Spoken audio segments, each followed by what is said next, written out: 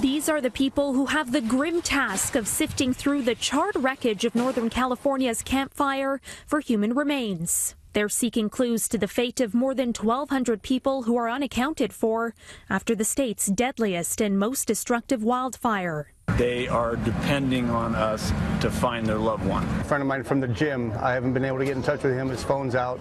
It happened so fast, I think that they would have been in serious trouble. Terrified for the people behind me. I knew there was a lot of elderly in the community that probably wouldn't make it out. The number of people missing amid the smoking ruins has jumped again, this time by over 250 names.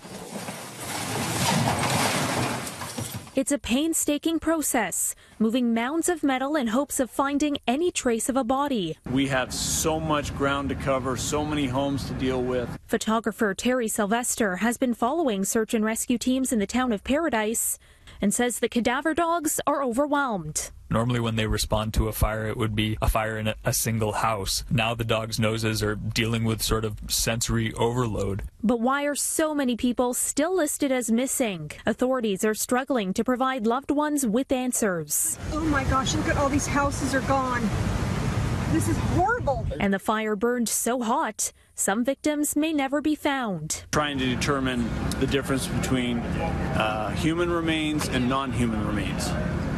Because it can be extremely difficult in these fires to make that differentiation. Forensic anthropologists are on the ground to help identify the remains of those who could not escape. The total number of human remains located and recovered at this point is more than 70. That's already a state record. But this huge number of missing people looms over the possibility of a much higher death toll. What was once the town of Paradise has been wiped off the map. 27,000 people once lived here, and now there's nothing but ashes. And it's not just this one town.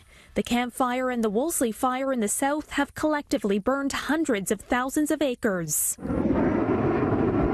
But with the wind coming down, it's the golden time to fight the flames.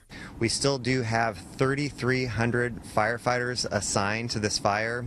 And with that change in weather that we've seen, if that pattern continues, we should expect to see those containment numbers rise and the number of firefighters decrease.